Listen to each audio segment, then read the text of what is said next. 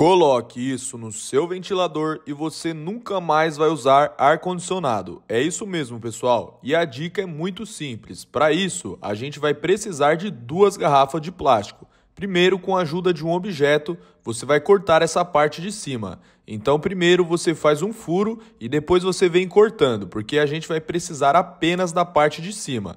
Feito isso, agora você pode pegar uma esponja e um pouquinho de sabão e vai esfregar muito bem partes da garrafa para tirar qualquer resquício do produto ou também alguma sujeira que possa ter. E agora, pessoal, a gente vai precisar de uma caixa de isopor, tá bom? Uma caixa térmica e também 2 pedacinhos de cano de plástico.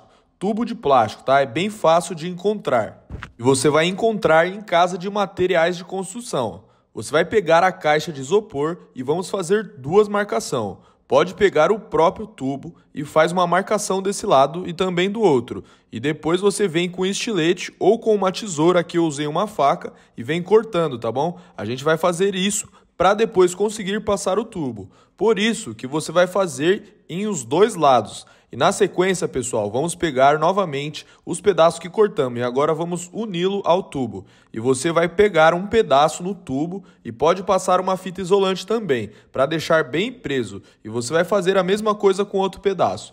E vai ficar dessa forma, uma parte com a garrafa e o outro sem a garrafa. Feito isso, agora você vai pegar o seu ventilador. Vamos pegar um pedaço do tubo e vamos colocar na parte da frente, embaixo do ventilador. E para ajudar a prender, é só você utilizar essas braçadeiras de plástico. Faz 2 buraquinhos na garrafa e você vai prender no seu ventilador. Depois você pode recortar o excesso da braçadeira e vai ficar dessa forma. Já a outra parte, pessoal, a gente vai colocar atrás do ventilador. Porém, agora na parte de cima, tá? E você vai pegar o outro pedaço, vai posicionar e vai fazer o mesmo processo e vai prender na parte. E olha só, pessoal, vai ficar dessa forma aqui. Agora você vai pegar a caixa de isopor novamente, já com os buraquinhos ali, e você vai simplesmente passar o tubo de plástico.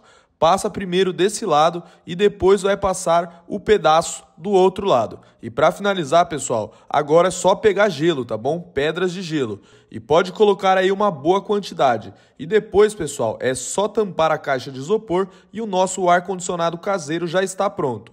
E aqui olha como ele funciona. Quando você liga o seu ventilador, ele vai soprar o ar quente que vai passar pelo gelo e vai voltar com o ar gelado. Ele vai sair na parte de cima e é muito bacana mesmo, pessoal. Tem me ajudado muito aqui em casa nesse calorzão que está fazendo, pois só o ventilador não estava resolvendo. Então eu decidi procurar aí saber como que a gente pode realmente fazer um ar-condicionado caseiro funcionar. E esse realmente funciona, pessoal. Assim que você liga, já começa a sair aquele ar gelado. E conforme vai passando o tempo, ele vai ficando mais gelado ainda. E é muito bacana. Façam aí também na casa de vocês, que eu tenho certeza que vocês vão gostar bastante.